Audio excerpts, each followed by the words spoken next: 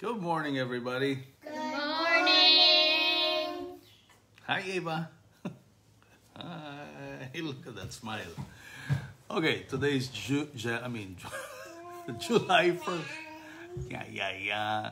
July 1st already, 2020. And today is the feast day of Saint Junipero Serra. Okay, the priest who initiated the foundation of missions, churches, and communities, new Catholic communities in California.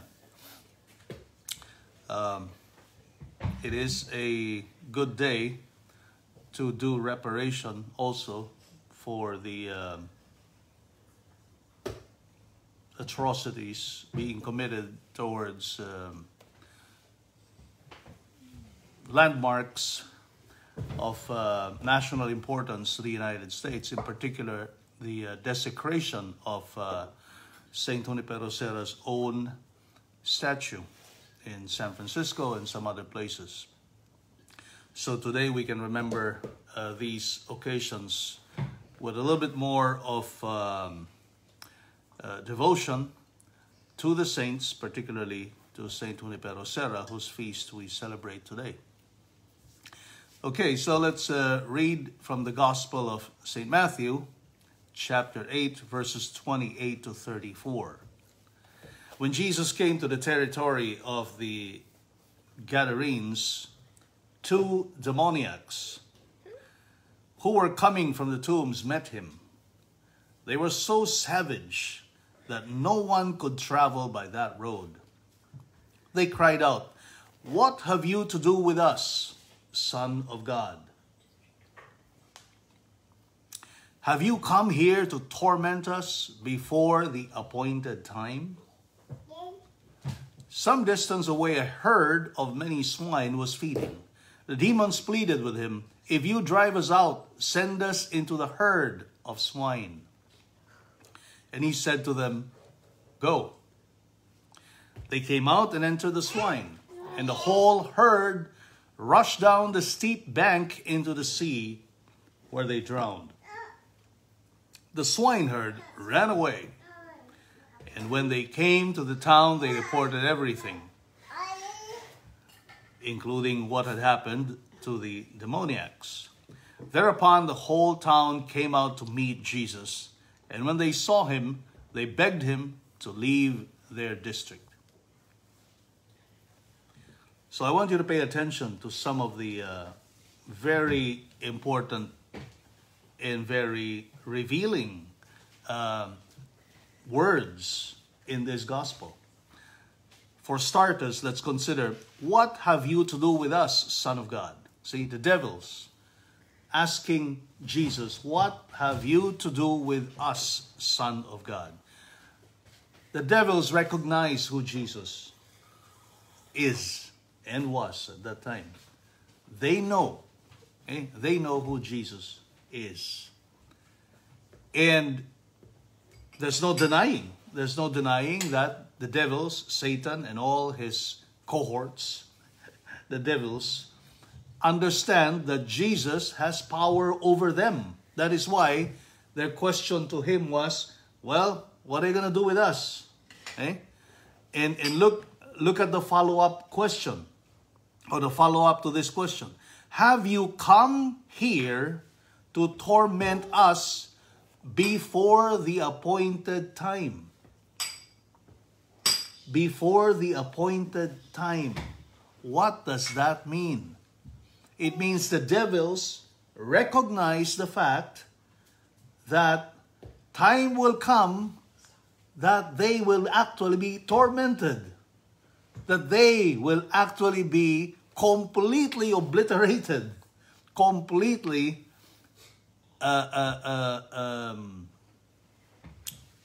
defeated, that Jesus will triumph, that the Son of God, the kingdom of Jesus Christ on earth and for all eternity will triumph over the devil. And the devils are just waiting for that appointed time. See? It's as though it's as though God allowed them to unleash their evil work in the world, okay, as a way of, testing mankind. But they all know. They all knew from all eternity, because our Lord already said so, right? I will put enmity between you and the woman, between your seed and her seed, and she will crush the head of hell's serpent. See, it was very clear from the very beginning of creation that God will triumph in the end. There will come a time of redemption. There will come a time when the kingdom of God is going to triumph over the kingdom of Satan. Uh-oh.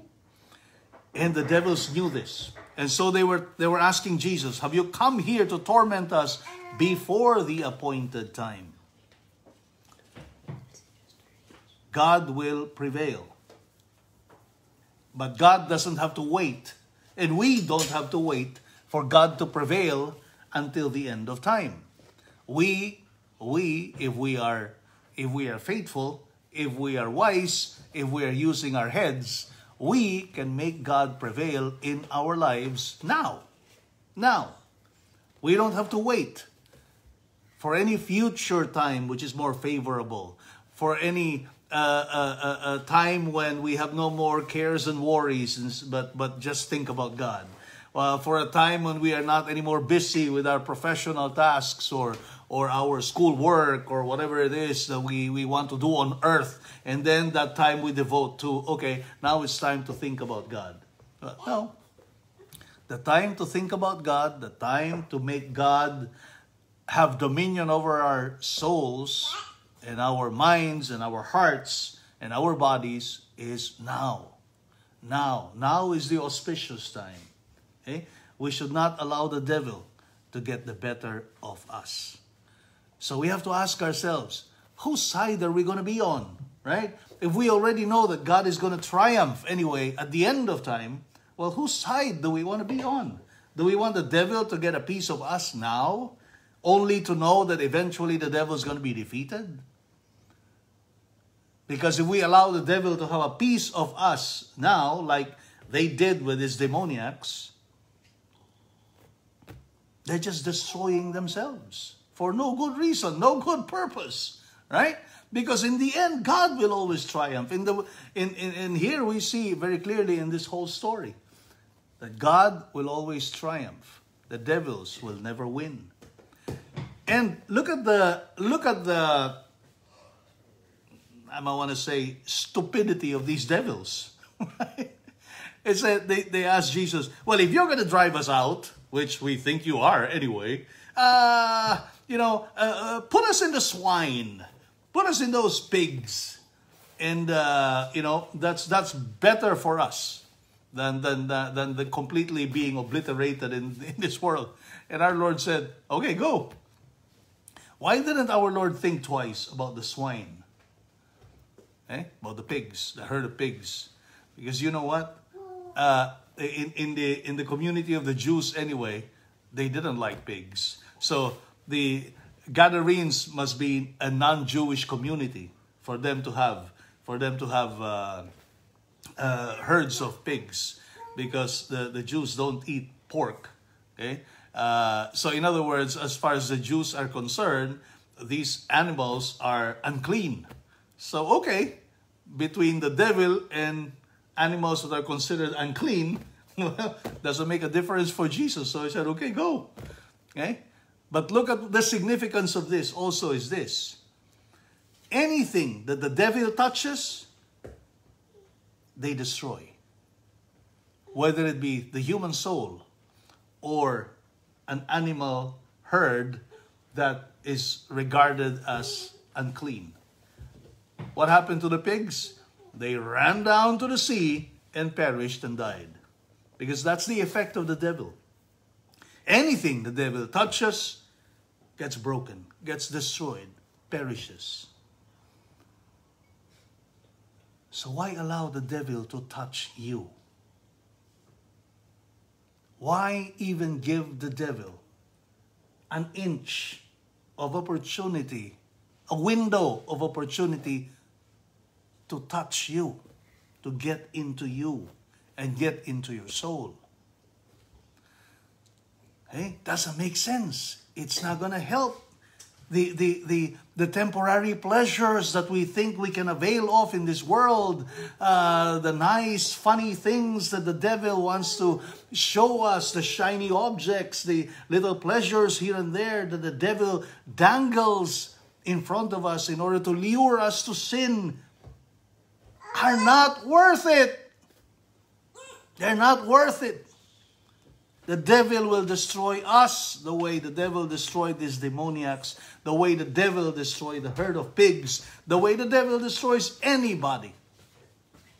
It is not worth it. It is not worth it. It is not worth it. Just like the swine, they drown. Because that is what happens to people who get so overcome with temptations and with sin. They drown. They drown in the quagmire of sin. And it's very difficult to recover from it. So, hi. So, lesson here for all of us is don't even allow the devil to get any closer to you. Don't even allow the devil to get any closer to you. Fight against every possible temptation. That is why we need to struggle. That is why this world is a struggle. It's always a fight.